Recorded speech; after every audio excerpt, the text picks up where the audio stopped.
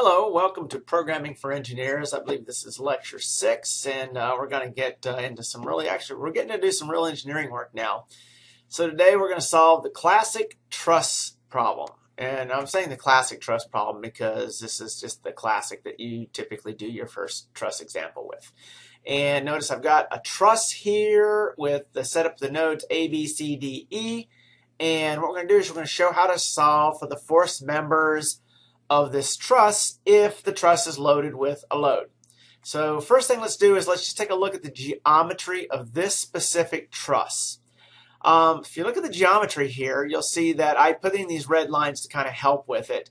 But typically the classic truss problem has a load here in the center, which means it's going to have two loads on the edges. Here, that would, of course, these two loads would have, these two forces up would have to sum to the force that's down right here.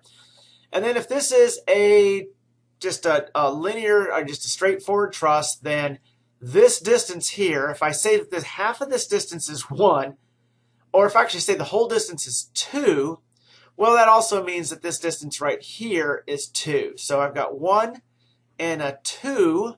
As you can see, this is a triangle's got a 90-degree right there, which means that this is going to be right here, the square root of 5. So that kind of tells you how you can write up your force vectors, which will be important when you're trying to solve for the loads in this truss. I'm not teaching the truss example. I'm kind of hoping that you've been through your classic engineering problems where this is just one of the classic problems that you do, how to do the forces on a truss. It's taught in statics. It's one of the easier problems that you do. It's a classic. It's done everywhere. Okay, so you can see how that works there. Now, let's just go ahead and take this truss here and let's load it up a little bit. So I'm just going to make a dummy load here, which is the 10. And then I got to have then a load here of 5 and 5. And you can still see the geometries. And you can actually see the different members here.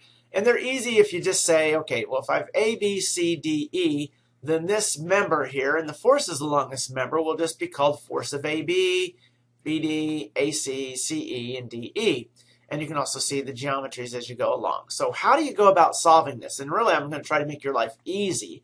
If you've solved this by hand, you know that it's a lot of just plugging and chugging and calculating. But let's just kind of work our way through this. So let's just zoom in here and let's take a look at right here at A. So if we're going to sum the forces at A. Well, the truss isn't moving, so you know the summation of forces is going to be 0. So essentially, you're going to have the force AC here, and then you're going to have the force AB there. Now, just make sure that your forces have consistent signs. You can't see it here, but remember if there was an upward force here, we set it equal to 5. It wouldn't matter because it's just going to be 1/2 of the downward force if we choose to put a force in the center of the truss. But if you were to sum the forces at A in the y direction, well, you've got in the x direction, you had this force AC and this force AB. And knowing the geometry of the truss, which is important, this force here has got the magnitude of 1 over the square root of 5. And you can look at that because there's 1 and there's the square root of 5. And the force vectors follow the geometric rules of the geometry of the trusses. Again, I'm not going to get into that. That's in statics. That's where you learn how to do this. I'm going to show you just easy ways to solve this because this is programming for engineers. We haven't programmed yet. Well, in the solution, what you can do is you can do a summation of force at x and a summation of force at y. And if you actually take the summation of the forces at, and you only have to do them at 4 of the nodes, A, B, C, and D, you do a summation of force in x and a summation of 4 in y, you can get plenty of equations that you need to solve for the force vectors. Now, force vectors, if you look 1, 2, 3, 4, 5, 6, 7, there's 7 force vectors. We can work our way backwards up here. And you will see that there is 1, 2, 3, 4, 5, 6, 7 trusses, meaning that there's going to be 7 force vectors, which means that you're going to have 7 equations with 7 unknowns. And the best way to solve 7 equations with 7 unknowns is to go ahead and set up a matrix. So if I say the force vectors AC, AB, BC, BD, CD, CE, and DA, it doesn't matter what order you put these in. as long as you set up your matrix to be consistent. So if you actually looked down here at force of AC, you would actually see that force of AC shows up in two of the equations, one with a positive one, one with a minus one. That's, if I did the summation of forces at A, B, C, and D. Okay, so that's that. It's just that simple. And if you were to put this in the form, let's just come up here so you can actually now see it.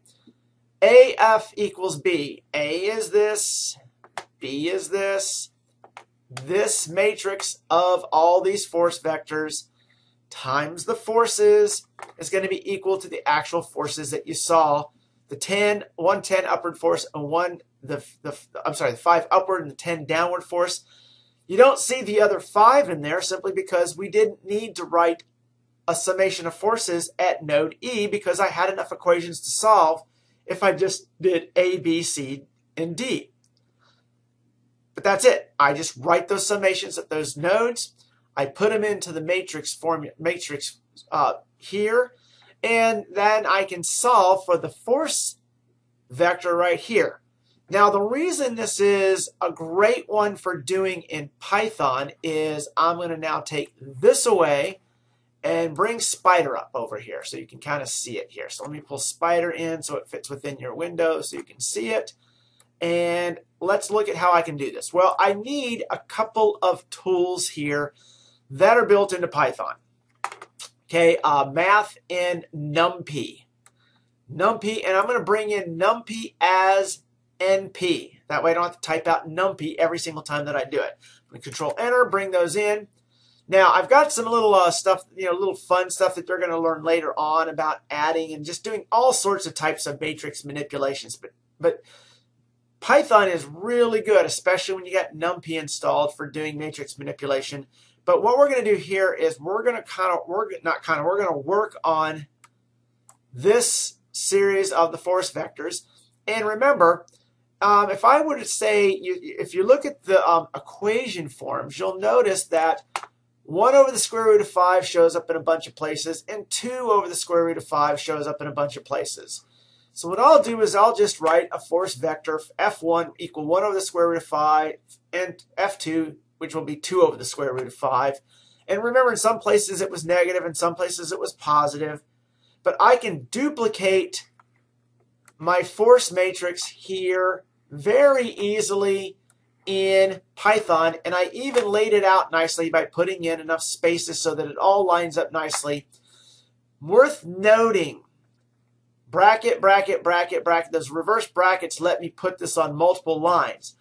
Also worth noting, a two-dimensional array is an array of arrays. So if you remember how we defined an array, we put the values into brackets. Well, a two-dimensional array is an array of arrays. So if you look right here, you'll notice that this little piece here is an array. Well, that is, if you look at it, that is this force vector, 1 minus 1 over square root of 5, 0, 0, 0, 0, 0, 0. Right? 1 minus F1, which is 1 over the square root of 5, which gives you that 1 over negative square root of 5, 0, 0, 0, 0, 0, and that is an array. But a two-dimensional array is an array of one-dimensional arrays. So you notice you got a bracket here and a bracket down here. So all I've got is array, array, array, array, array, array, array. I've got all those arrays in an array.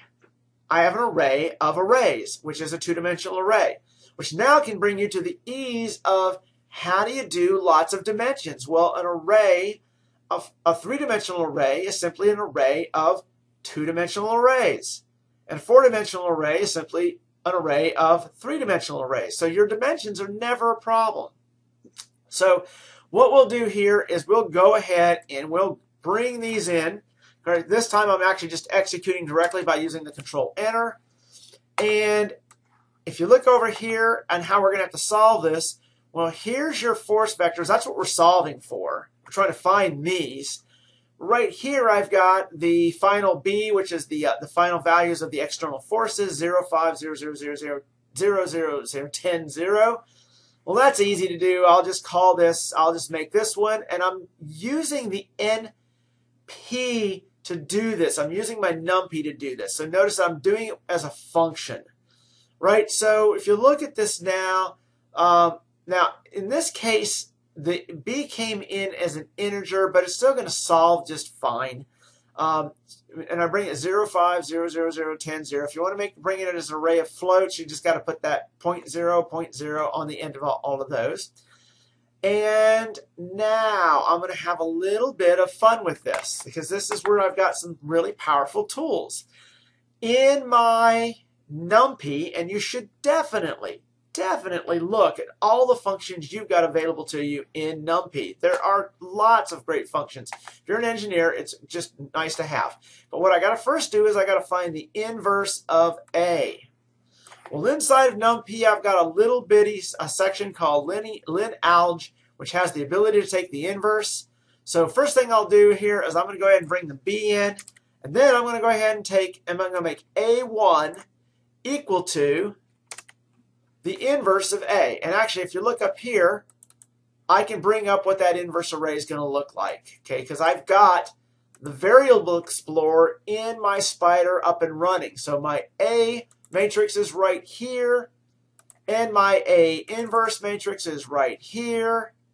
And all I've really got to do now to solve this is take the dot product of the two, Control Enter. Dot product will give me my force vector, and there it is.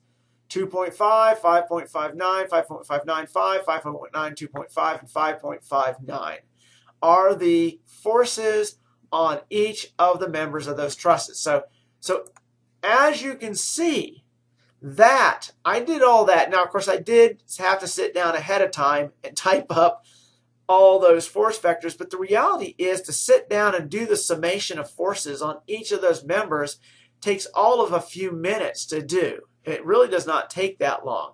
So then if you lay it out nicely in a matrix, which just means writing down a table, and bring that matrix over here, you can see that it is extremely powerful on how to do this.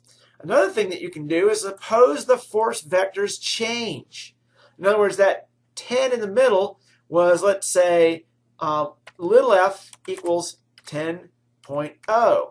Well, the reality is that this is, that would now become little f, and this would now become minus, oh, sorry, not minus, 0.5 times little f.